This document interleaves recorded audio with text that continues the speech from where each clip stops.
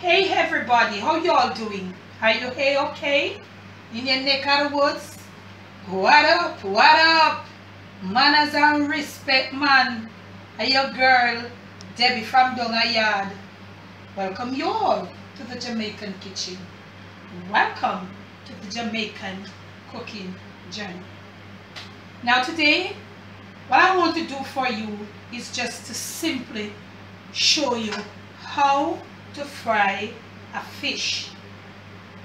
How to get your fish properly fried off, crispy and firm. Here we go.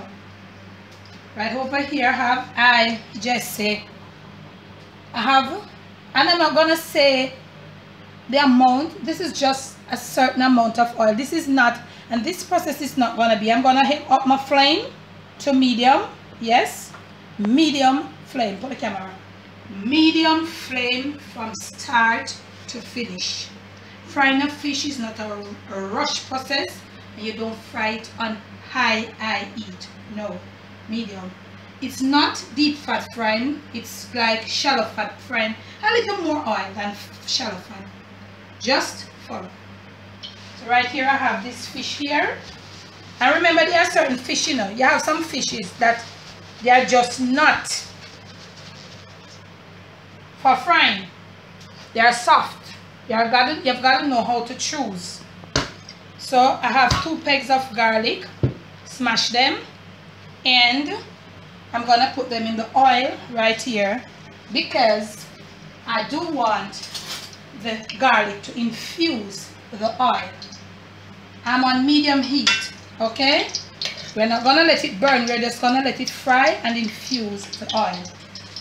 Now I have here a fish that has been cleaned and washed. So the first thing you need to do, this fish must be properly dried from the inside out. Dry fish, nothing wet. So you're gonna get your fish now on top of your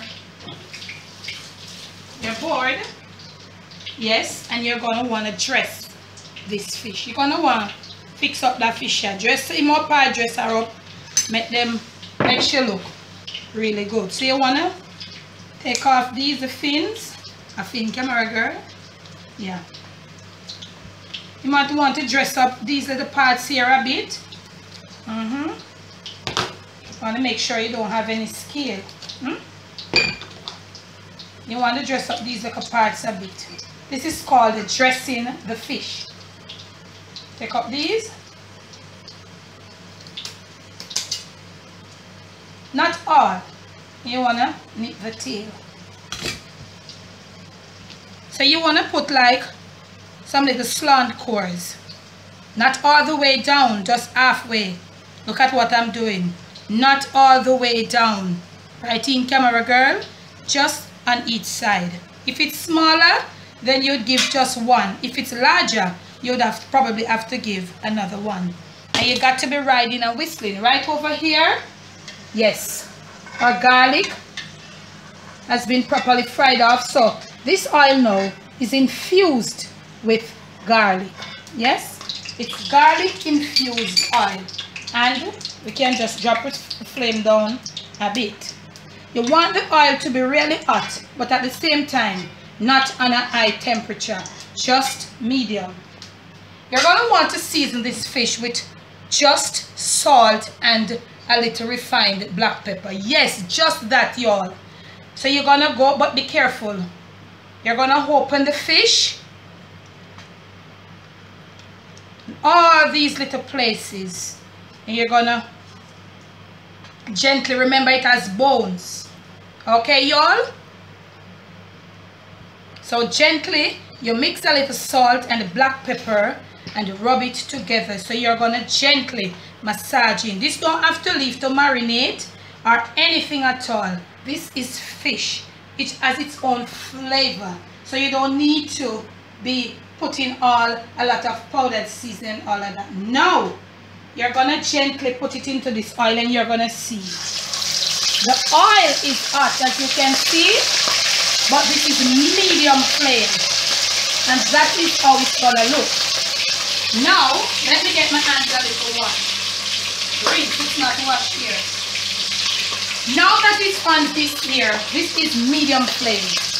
You will need to fry this fish from this on one side, and I cannot say 5 minutes, 4 minutes. I'll show you.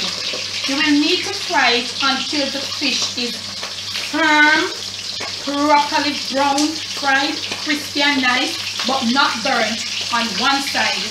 Gently turning to the other side, and be careful because it will pop. It does pop, but be careful, y'all. So gently turning from one side to another. So we are going to fry this fish on one side, and when it is properly fried on the other side, we'll show you how you turn it to the other and what it must, or what it will look like. Okay, now one part of this fish should be properly fried off. You want to try to flip it from one side to another. So you'll need something of this nature. An egg lifter, a spatula, whatever, but something of this nature, preferably a metal one, which is firm, because some of the plastic ones tend to be real flimsy. So this is what you want to do. You want to push your spatula under this fish, and you want to gently flip.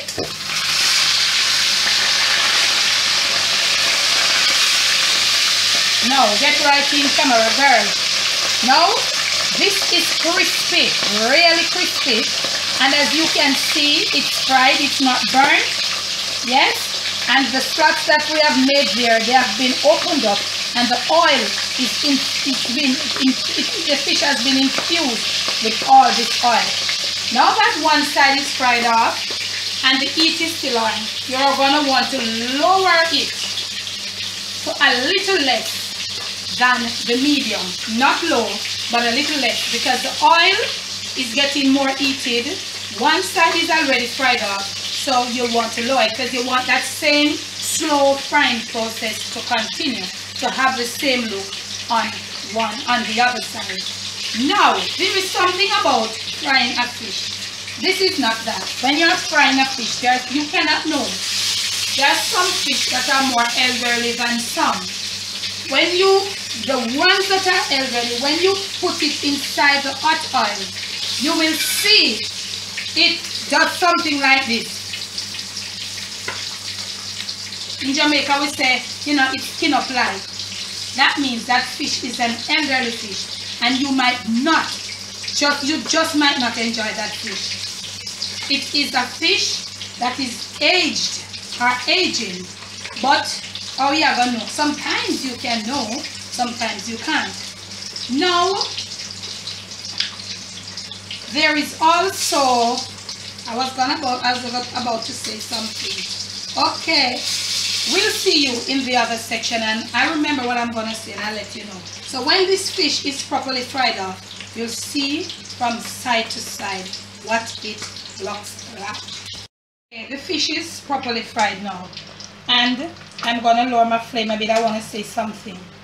If you, yes, what I wanted to say, if you are trying to turn the fish and you see it's not turning, it's stick, leave it. The thing is, it's not properly fried thoroughly. Maybe a part of it is and another part is still not fried. So you leave it, because as soon as it is properly fried on one side, as soon as the lift of the spatula or whatever goes under it, it will lift. If it is giving you a problem to lift, leave it for another minute or so. It will lift easily. Now that the fish is fried, right in camera, girl, look at it. You have successfully lifted this fish from the frying pan, the pot. And let me tell you, please use something that is of a thick, the bottom is thick. So you're going to remove this fish to your whatever. Now, you will not want to drain this fish directly on a paper towel. You need to put it on some rock to let it stay there and drain. It is a fried fish, crispy fried fish. I want to show you the other side, but it's a bit hot, so I want to try to let it cool down a bit and to flip it. This was the first side. It's fried, crispy, it's not burnt. A crispy fried fish. Now this fish can lead to brown stew, and there's a brown stew fish on the channel. You might want to check it out. We leave the description in the description the link to that. We have got steamed fish, but we are not on. We've got a steamed fish up. We are not on the mode of steamed fish. We are on the mode of a crispy fried fish. When you start eating this fish, it will just crunch. It's fried to the core. Bones are crispy. It's just probably like bones on the inside. All of these parts on the outside, they are ready to be eaten crispy. Now, you gotta know how to choose fish for frying. Okay, y'all? Some fish are not meant for frying. There are some fish that has the type of the nature of the fish allows it to fry and to look like this. Like snapper, I think pink parrot, and this is grunt, goldfish, and all of those type of fish. There are certain type of fish like butterfish. You don't fry them. They weren't meant for frying. Okay? Now, if you have liked this fried fish video, please give it a thumbs up. Please leave your comments below. Continue to subscribe. Thank you so much. Thank you for your comments that you have been leaving. I love you so much. They mean a lot, and they mean the world to me. Okay, y'all? So now, go get your fish all fried off, and we'll see you when we see you. Remember, Debbie from Donga Yard, bless, no stress.